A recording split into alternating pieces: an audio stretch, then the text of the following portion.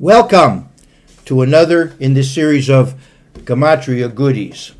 Today I want to give you a rabbinic Gematria which has a lesson for Christians, a very important lesson.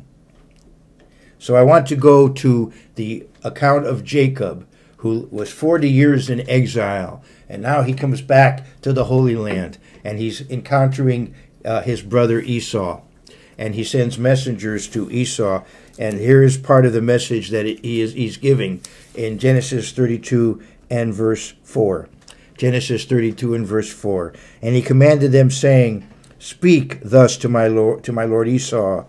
Thus your servant Jacob says, I have dwelt with Laban and stayed there until now. I have dwelt with Laban and stayed there until now. So that's how he begins his talk. He'd been living in exile for 40 years.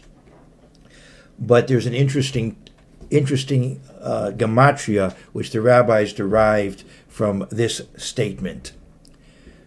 The rabbis have analyzed the 5 books of the law, the Torah, the Pentateuch, the Chumash, and the way they have broken it down law by law, point by point. Traditionally, there are 613 commandments. 613 commandments, 248 positive, 360, thou shalt, and 365 negatives, thou shalt not. Now there may be other ways to divvy it up, but that's the traditional understanding. 613 commandments. And an abbreviation for that in Hebrew would be to take the letters that are numbers also in Hebrew and to make an abbreviation for 613. And that is Tav, which is 400, Resh, which is 200, Yud, which is 10, and Gimel, which is 3. So you come up with 613. Now, we spare no expense to spread education and enlightenment. So I have brought this aid here. I have this paper that I've written in ink, this abbreviation in Hebrew. Tav for 400, Resh for 200, Yud for 10, and then the hash marks indicating an abbreviation, and then the Gimel. This is called in Hebrew Taryag, the Taryag mitzvot. Okay, the 613 commandments. Taryag mitzvot. Well, it's interesting. If you rearrange these letters, you get the word Garti. The same letters are rearranged. Gimel, Resh, Tav, Nun. Gimel, Resh, Tav, Nun. You rearrange those letters and you get Garti. I have sojourned. I have resided. I have lived in a certain place. And that's what Jacob says here. Let's go back to Genesis 32 verse 4. Jacob says in Genesis 32 verse 4, Em Laban Garti. I have lived with Laban. And so the rabbis have an interesting twist on that, interesting interpretation on that. They say, Im Laban Garti. Im Laban harasha Garti. With Laban the wicked I lived. V'taryag mitzvot shamarti. And nevertheless, I kept the 613 commandments. V'lo lamadati b'ma'asav hara'im. And I didn't learn from his wicked ways, from his wicked deeds, I should say. And I didn't learn from his wicked deeds.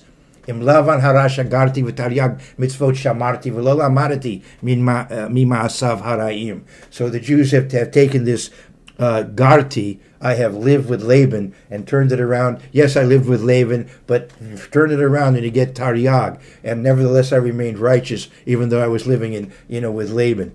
And there's an interesting message there in that rabbinic interpretation. Jacob was living in exile, but in exile, he maintained his relationship with God, and God prospered him in that situation. He had his difficulties there, his trials and tribulations, but ultimately he was blessed and did return, and he returned greatly prosperous.